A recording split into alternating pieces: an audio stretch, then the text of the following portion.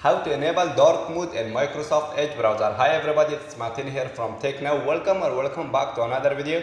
In today's video, I'm going to show you how to enable dark mode in Microsoft Edge browser. With that being said, let's jump into it. The first thing you have to do, click in three dots. Once you open it in Microsoft Edge browser, click in three dots in the top right corner and here, and click on the setting. So guys, once you got here, and here you guys see appearance, and here you guys see appearance, click on it. So guys, in here you can see customize browser, in here default theme, in here it's now light theme. You can see it's dark, you can change to dark, you can change it to system default. I'm gonna click to dark. As you guys see, it's changing to dark mode.